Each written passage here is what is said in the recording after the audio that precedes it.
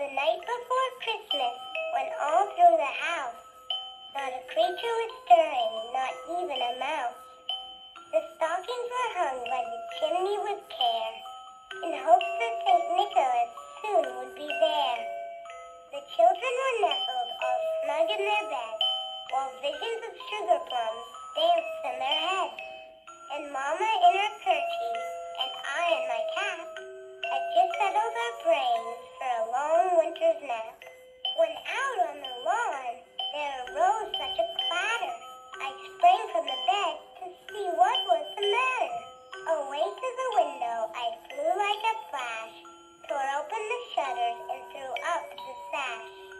The moon on the breast of the new fallen snow gave the luster of midday to objects below, when what to my wondering eye should appear but a miniature sleigh and a tiny reindeer, with a little old driver so lively and quick, I knew in a moment it must be St. Nick.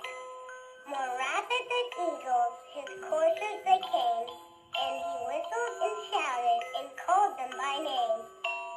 Now Dasher, now Dancer, now Prancer and Vixen, on Comet, on Cupid, on Donner and Blitzen, to the top of the porch, to the top of the wall. Now dash away, dash away all. As dry leaves that before the wild hurricane fly, when they meet with an obstacle, mount to the sky.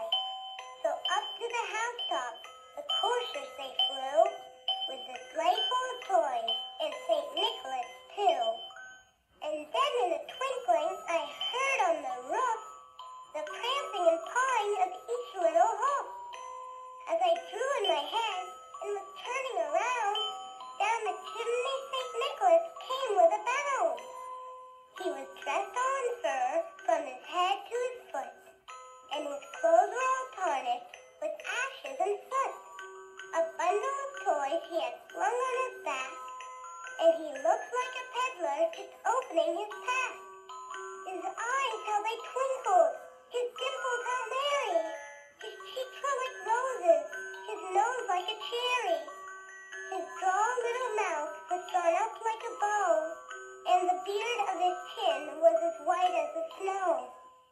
The stump of a pipe he held tight in his teeth, and the smoke it encircled his head like a wreath. He had a broad face and a little round belly that shook when he laughed like a bowl full of jelly. He was chubby and plump, a right jolly old elf, and I laughed when I saw him, in spite of myself. A wink of his eye and a twist of his head soon gave me to know I had nothing to dread.